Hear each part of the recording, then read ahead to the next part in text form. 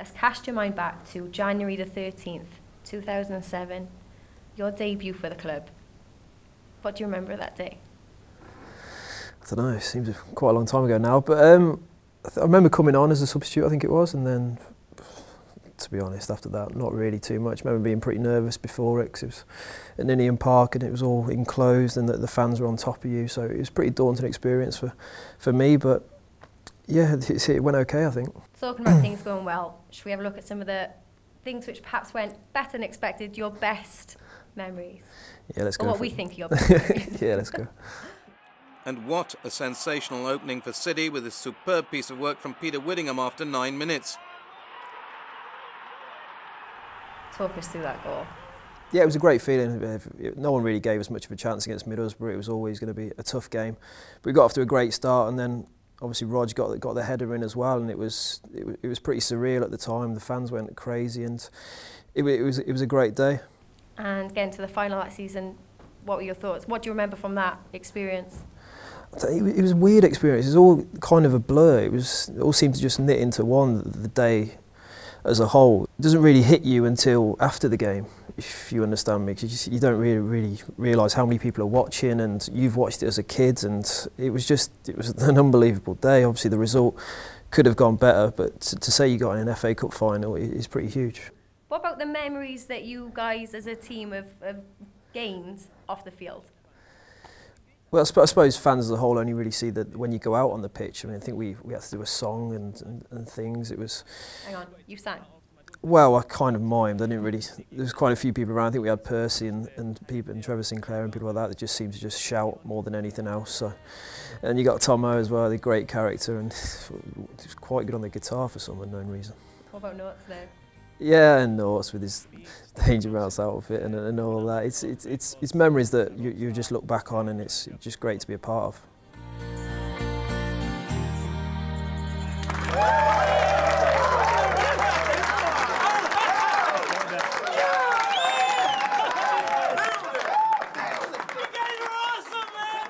So moving on now to 2009-2010 season, you were top goal scorer. How did that season change your game? The season as a whole, I played wide left, and I wasn't really forced to track back all that much. It was a case of getting in the box. We had Berkey on wide right, who seemed to get a lot of crosses in a game, and then we had Jay and Chops up front that seemed to dive quite a lot. So we managed to get a few penalties, and the goals just seemed to just keep coming, to be honest. They're either tap-ins or penalties, and goals which I probably don't score enough of nowadays, but at the time the ball was falling for me. From 2010 to 2011, you adopted more of a deeper midfield role. How do you feel in terms of your comfort zone with that role change? The game changed a lot. I think I remember Dave Jones saying to me that he's going to try and get me on the ball more. It was a case of trying to get me involved in the game more and trying to start play off from ourselves, albeit from maybe a deeper position that I maybe would have liked, but I felt like it would help the team as a whole. And I felt like it did. We got the ball forward better and quicker, and you can see from the movement we had up front and the wingers and everything, that team really was pretty awesome. We'll talk about your set pieces anyway. You're obviously used to it now, but what's the pressure like when it comes to a corner or a penalty or a free kick just outside the box? I used to fall straight to you with high expectations most of the time. What do you think at that moment in time when you step up to take it? The corners can be different. The corners it's a case of once you get out there, all the fans are expecting quite a lot. They're expecting good delivery and they're expecting someone on the end of it. So it can be pretty daunting at a stage, but all you're really looking to do as a player is hit areas from corners. Luckily for me, over the years, we've had a lot of players that attack the ball really well. I mean, even Hoods lately and Mozza now and Turns. It's a case of they do want to attack the ball and they want to score goals, which can only benefit really me as a set piece taker. So what's going through your mind? Is running up to take a penalty or that penalty? I'm just hoping the keeper dives the other way, to be honest. There's not really all much else I can do. No, you're looking to hit side nettings. That's all you really can do as a penalty taker. And then as soon as your head goes down, you look up and then hope he's dived the wrong way, and thankfully it goes in. So for obvious reasons, would it be fair to assume that your favourite season with the club would have been 2012-2013? Yeah, definitely. I mean, I said as soon as I signed for the club that I wanted to get the club into the Premiership. It felt like I had a helping hand in that season, and we got to the Premiership in the end. And it was the final day when we were actually promoted was something me personally been waiting for so long, and it was a really great day. And what was your favourite moment from that season? Probably the Wolves hat-trick. And I think it was Nooney's debut. He was brilliant that day. He was taking everyone on. I think he won the penalty, and he was really good that day. And that's when we thought maybe we've got a chance here. Here goes Whitts.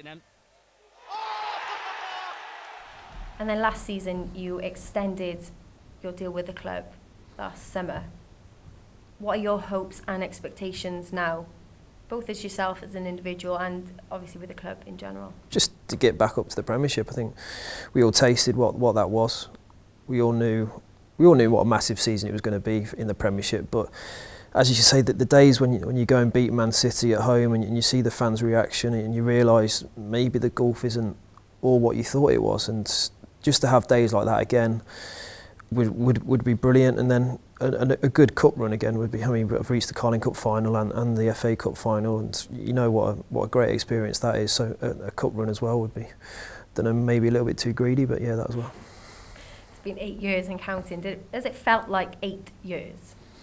No, not really. I mean, speaking about the FA Cup final now, and you realise how long ago it was. It's you yourself. It all kind of rolls into one, and you don't really see it as seasons. It's sort of just you remember games. And to remember that FA Cup final is something that I'll obviously look back on for years to come. And then let's talk about the Carling Cup final and all those memories, playing against the likes of Steven Gerrard. I think we didn't get off to the best of starts. I think Glenn Johnson ran through from his halfway line and seemed to hit the bar, and then we all had a little look around ourselves and thought, this is big. We actually really need to start up in our game, or we could get battered here. It was as simple as that. We knew what a good team Liverpool were. But after that, I thought we controlled the game well. We got the goal through Mace, and I felt we kind of looked comfortable for a period. It was always going to be a tough game. They were always going to have their chances. They're a really good team, and it was going to be a case we had to ride our luck a little bit. And then when Turns gets the goal in extra time, you think, could this be it? Could this be us winning the Carling Cup final? But it didn't happen. Penalties is luck of the draw. It's a lottery really, but to take Liverpool 2 penalties in the Carling Cup final is pretty huge. How about your favourite teammate, the time you've been here? Who would it be? Steve McPhail, I think. I thought the way he played football was, for me personally, because I'm kind of the same sort of player. I mean, you like to have time on the ball, and Macca, whenever he had it, he seemed like he had so much time. It was he seemed to have players around him, but it didn't really fluster him. It didn't really make a difference to what he was going to do. And for me personally, I thought he was brilliant. Mr. Calm and Collected. Yeah, definitely he was. You've got a lot to choose from, but which one, if you had to pick, which would be your favourite or your best goal? My favourite personally is the Leicester goal, the free kick. I think just the fans' reaction and the stage of the game at the time, and it was a semi-final of the playoffs. It was a huge goal and one that really was huge for us as a team. We knew we still had to go back to our place and get something from it, but it put us in a really good position. Right, so now's not a time to be super modest. Stop playing things down. How did this feel, this goal, and then to get national recognition for it?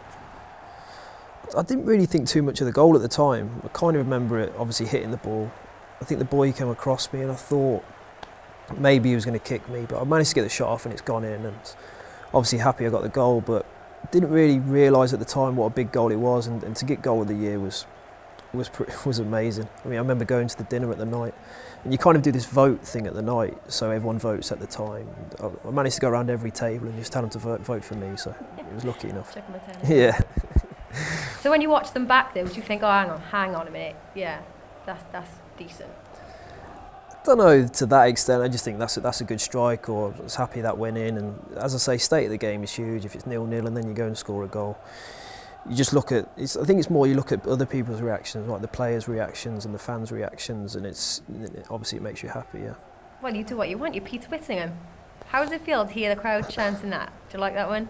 I do actually really like the chant. I don't know where it started from or where it stemmed from, but I'd like to thank whoever that started it. I mean, I love it, and to hear that many fans sing your name and think that much of you, it's brilliant.